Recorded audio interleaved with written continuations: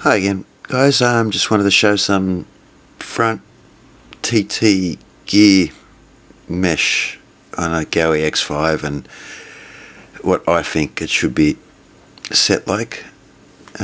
This one's already preset. I'll just show you quickly what sort of backlash there is on it. What I'll do is I'll hold that gear so it doesn't move anywhere, and here you can see there's the slightest amount of play. They're very slight, just enough to give it a little bit of breathing room. And I've got no head on this heli at the moment, so really what I do is I set them right in, and then I just play with it just a hair and a hair to get out. You don't want it too tight, and you also definitely don't want it too loose. Too loose will wear out in no time and you'll end up with no gears going on. I just loosen the boom off for a second. Alright, so we'll do some examples of how not to set the mesh. If I just pull the boom out a bit. See, what I find is a lot of people set it too loose, and then you get all sorts of fun stuff. So right now she spins good, but you actually can hear it. If you can hear that, and if you can see, I'll try to get in the light,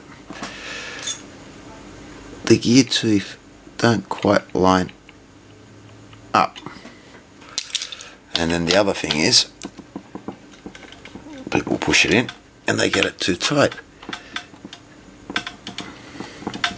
I can't spin that, it's way too tight. And again, it feels notchy, but I'll show you.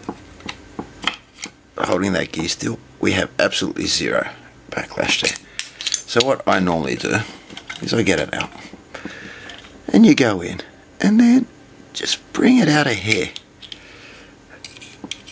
and then check it, and you know what, we're pretty close. Got a slight amount of backlash there. So if we spin it, it's just nice and smooth. Again, hope that helps.